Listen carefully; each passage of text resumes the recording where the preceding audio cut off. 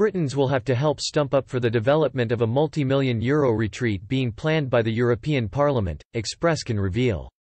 European politicians want to spend big on a 32-bedroom bolthole on the site of the former home of Jean Monnet, the father of the European Union, in France.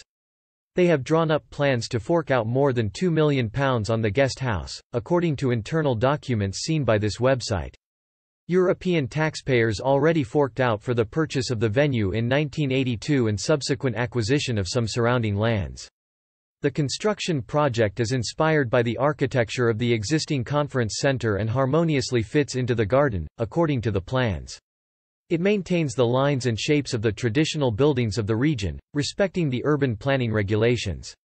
The interior design reproduces the simple and warm atmosphere of the Jean Monnet house and represents a journey through the life of Jean Monnet in three key stages: 1920s, 1950s and 1970s.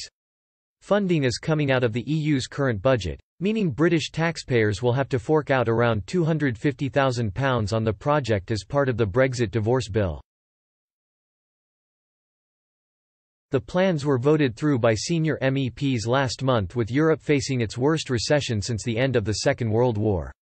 Mr. Monnet's former home is used as a venue for crunch negotiations between the bloc's most senior officials. Last year, Presidents Ursula von der Leyen, Charles Michel and David Sassoli held talks there on the future of the EU.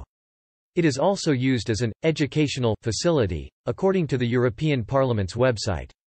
Jean Monnet House is a place to discover the life and work of one of the architects of today's Europe, it says. The interactive permanent exhibition introduces you to Jean Monnet and lets you explore his achievements up close.